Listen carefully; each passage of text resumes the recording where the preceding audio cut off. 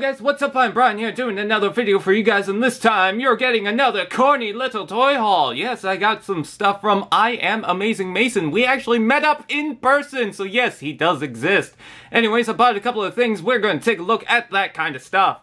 So the first thing I'm going to start off with is the Transformers animated Black Arachnia, and yes, that thing likes to droop, but pretty cool. I didn't really get into the animated toys right away. It took a while, and by the time I really got into the line, well, it was already too late, and most of the toys were on clearance and whatnot. So anyways, I got Arachnid from him, and I also got Jazz. Jazz was one that I really wanted for a long time, but I could not get a handle of him, and he wasn't at the toy fair, so it was really hard. Or he was at the toy fair, but he was missing all the parts and whatnot, so I'm very happy about that.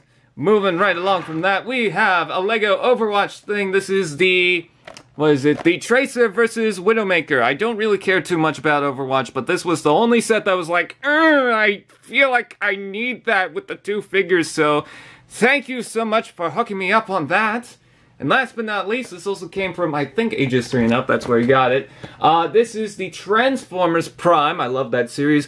Arms Micron. Ironhide. Take a look at that big boy. Isn't he cool? He's a repaint of Cup, or pre-paint, however you want to spin it. But yeah, that is really awesome. And it's sealed, I believe, so that's going to be fun to open. So yeah, really happy about that.